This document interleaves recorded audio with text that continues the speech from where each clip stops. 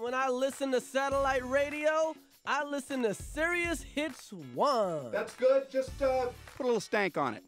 Stank. Nice and funny. Go. What's up, This is Andre Allen. First take was good. You're starring in it, you wrote it, and you directed it.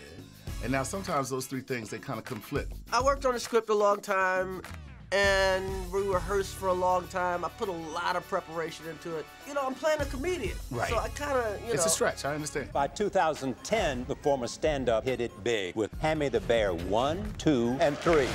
You are the best working comedian today. There's no one. I'm okay. There's no one bigger than Chris Rock. Kevin today. Hart, big. My daughter told me Kevin Hart was funnier than me. There you go. Would Kevin Hart buy you some Nikes? Where's my kiss? Do we have to do this on camera?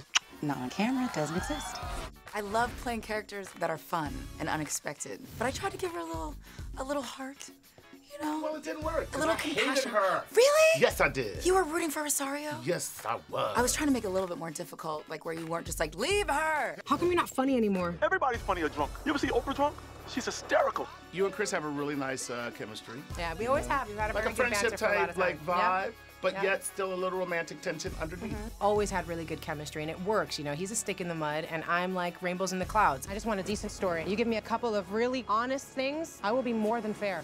It's always been interesting for us. I hope it's interesting for all of y'all.